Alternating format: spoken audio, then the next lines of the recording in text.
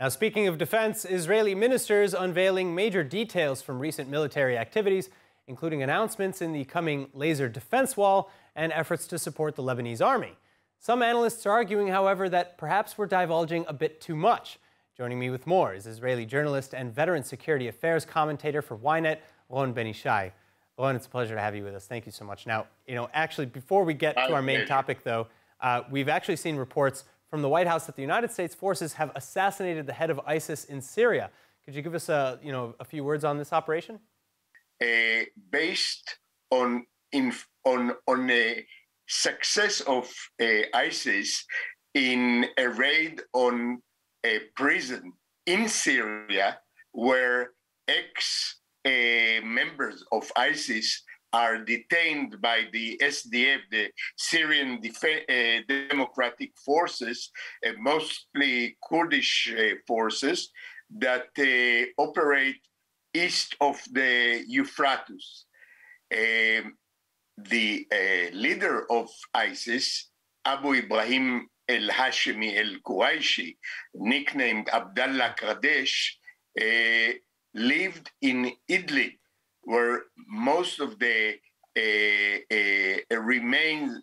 remaining fighters of ISIS are dwelling now after they were expelled from other regions in Syria by the government and by the Russians. So he commanded a raid on the prison in Hasakeh that occurred about 2 weeks ago, and his communications enabled, I think, the Americans to locate him from their bases in Iraq and to raid his precise hideout in Syria.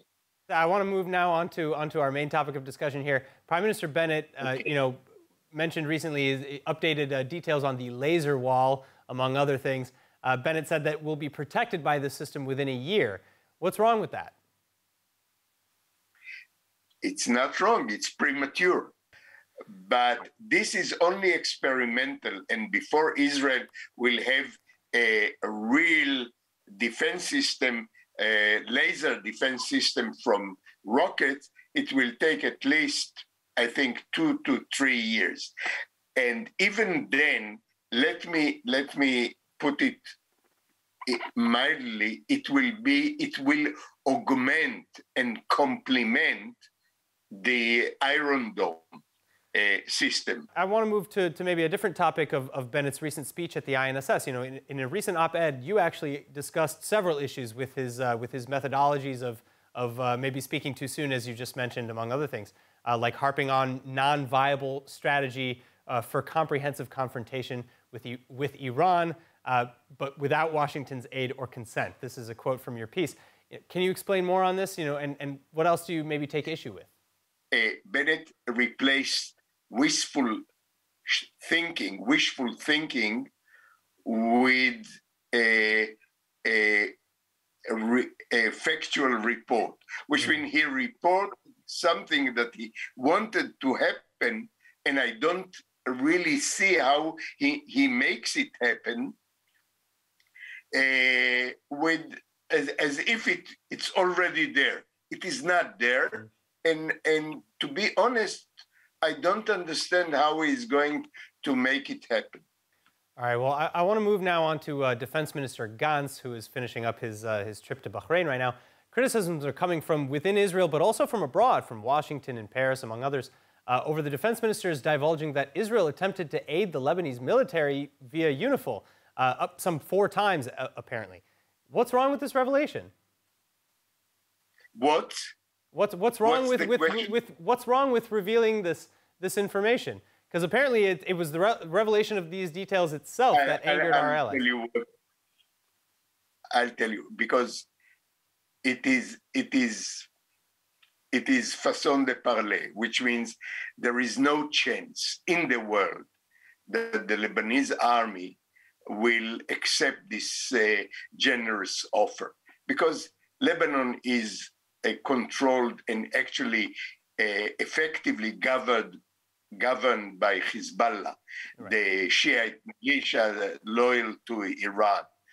And they will not let the Lebanese army, as weak as it is, to get help or to get gasoline or to get food from, But how from the does that Israeli reflect badly on Israel or on Defense Minister Gantz? I mean, couldn't the revelation actually, as far as PR is concerned, actually be a good thing for Israel? No, because yeah, it looks like a hollow PR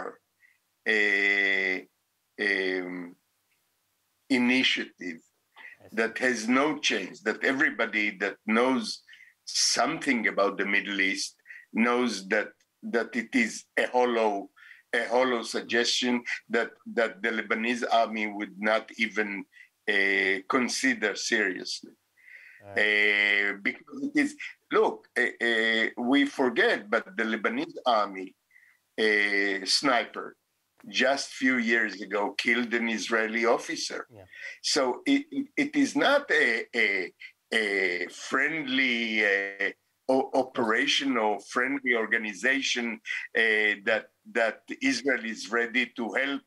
It is a state organization of a state that is in belligerency relations with Israel. So what for?